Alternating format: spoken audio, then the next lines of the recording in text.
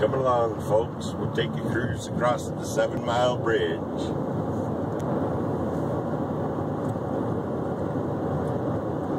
We're heading north to Marathon. This little cruise will take about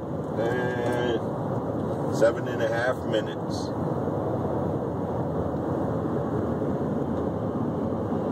Cloudy day today. We got a cold front moved in. It's only 74 degrees out. We're practically freezing to death.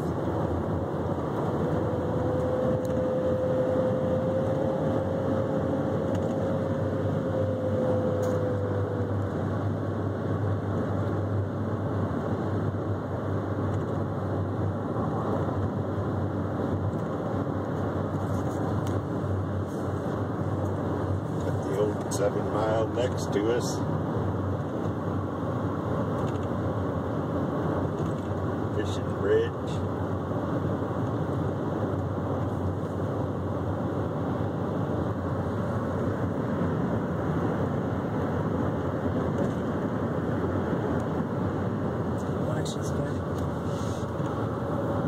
There's evidence of a backseat driver in here. Front seat. Mile marker 41.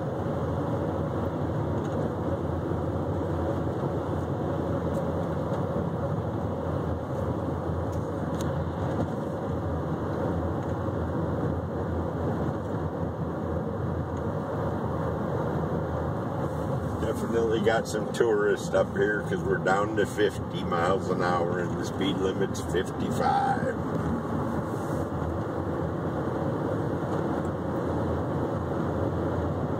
One time we were driving down this bridge and an oncoming car flipped it. He was gawking, ran up on the side rail and came to a stop skidding on his hood. Only it was a convertible. He had blood shooting out, a wound in his forehead too. We called 911 for him. Yep, and kept going. No, we did not. We asked them if they were all right. Then we went. There's mile 42. We're on our way to one of my favorite places to eat. We're going up to Keys Fisheries to get some $2 crab claws, a shrimp cocktail, and some spinach dip. That was the Atlantic Ocean. This is a unique place because the Atlantic is on the right, the Gulf is on the left. This is the old 7 Mile Bridge across from us. A couple boats fishing there, not too many. That's big enough to get your Model T or your Model A down over there. Yeah, they say when two semis used to go past, they'd hit their mirrors a lot. Had to fold their mirrors in before they took off on that road.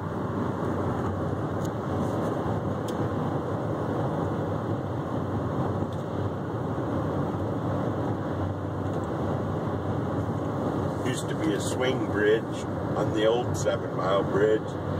Now it's got I want to say it's a 60-foot peak, but it might be 80 foot. That's the hump that we're coming up to. That's the channel between the Gulf of Mexico and the Atlantic Ocean, where this hill is. It might be 80 feet. I'll have to look it up. I don't have any boat that tall, so I don't usually worry about it. This is called Moser Channel. A little bit further down the road, there's a place on the left called Pigeon Key, and that was the base camp for when they were building the 7 Mile Bridge. You can see it up there with the trees on the left-hand side. We're at mile 44.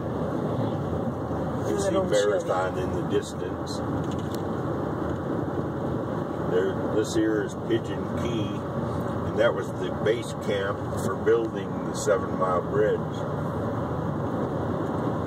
Right now it's kind of a museum. You have to pay to go down there and visit it. You can actually walk or ride your bikes on the old 7 Mile Bridge out to this point for free. That does not cost anything. But in order to go down this bridge into Pigeon Key, I want to say it was 10 or 12 bucks. I've never personally been down there for that reason. Just didn't think it was worth it. We got an advertisement there, pigeonkey.net. You can probably see it better on the net than you could walking all the way out there. And it is a long walk. I've never walked it, but I've ridden my bicycle out there. Kind of a fun thing to do.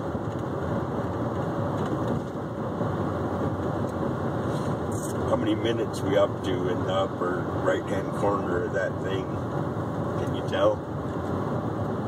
6:18. 6 minutes. That's not too bad then.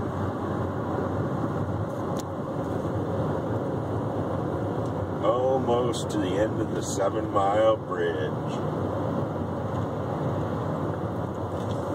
I come up here about once a year in my boat.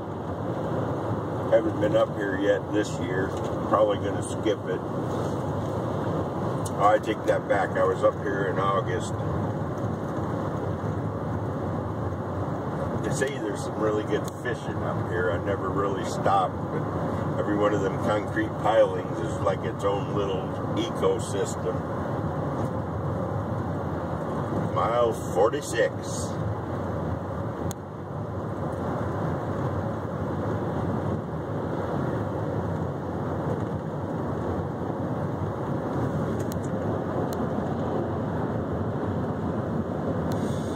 This bar at the base of the 7 Mile Bridge will cook your catch if you want to pull up there with some fish or lobsters or whatever you got. As long as it's legal, they'll cook it for you and supply your salad or whatever for about 20 bucks a plate, somewhere thereabouts. This is a bit of a speed trap at times because it drops down to 35 miles an hour real quick here. Sunset Grill and Raw Bar, it's called.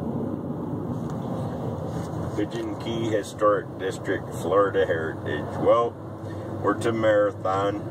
Get you from the Pigeon Key Visitor Center over there, and that will be the end of our 7 Mile Bridge tour. Hope you enjoy.